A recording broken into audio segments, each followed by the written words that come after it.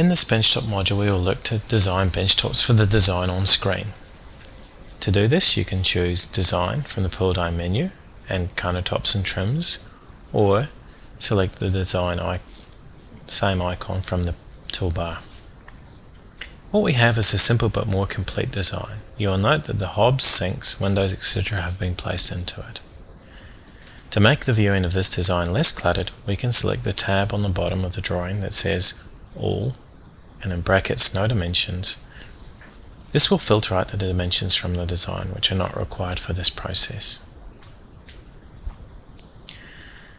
By selecting the Countertops and Trims wizard icon, you are then presented with an options dialog box which allows you to choose the options to be created, the catalogue to create from, and the style type from the catalogue. Once we have selected the options to generate, simply select the Add button and 2020 will generate the elements selected. As you can see, it has generated a fairly basic design, and we will need to modify it to complete the design for the breakfast bar. Zooming will give us a better view of the area to be edited. To manipulate the benchtop, simply right mouse button select it and choose B-top. On the flyout menu choose Edit Shape. Note the Edit Shape toolbar appears and grip points appear on the benchtop shape. To extend the back edge of the benchtop out for a breakfast bar overhang, simply right mouse button select it adjacent to the line and choose Add Line from the options available. You can either drag the line out to the desired location or enter a value in the edit box. It is important to remember to drag the mouse out in the direction you want to go straight away. I'll just remove this point and then repeat the process on the other end.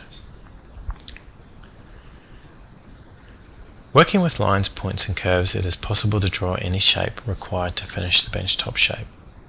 As you can see, once we have dragged this end out, it will leave 2 points from the original shape.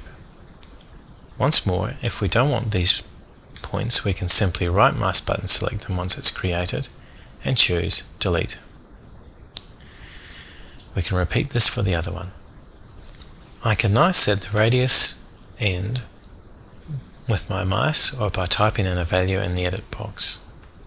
If I decided that the radius end I've just created was unwanted, I could simply right click it and select Straighten Arc. The same goes for a corner. Just simply right click on the corner point and choose Radius Corner and set the radius value as before, or by typing in a value, in this case 75mm to both corners. So click, Add, type in the value and select.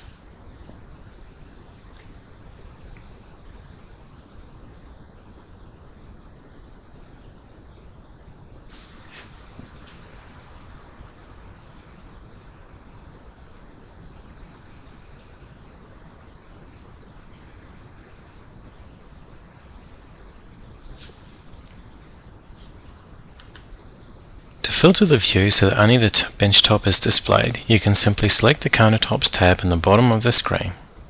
In this case you will also see toe kicks displayed. If you wish to filter out these, simply right click, select Display Settings, expand Residential, then Countertops and Trims, and simply uncheck toe kicks and choose OK.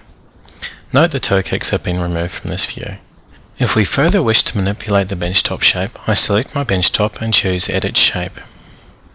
And then perhaps I could add in some additional points by right clicking the line and choosing Add Point here and here. Now I can do things to the shape, such as radius the end or add a chamfer. So I might radius the end here, here, and radius it here. Now I have a wave shape, obviously possibly not realistic in terms of making it, but just a demonstration of how you could go about creating more complicated shapes if required. To undo, I simply use the undo function. What I will do now is go back a few steps and show you how you can move the points manually with my mouse. I simply hold down the Control key and left click the point and stretch it out to any location I want and change the shape of the design. As you can see, just keep holding down the control key and you can manipulate the shape to anything you wish.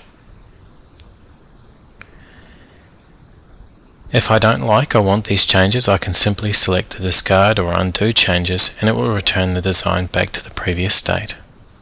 That is pretty much all there is to creating and manipulating benchtops in 2020 design.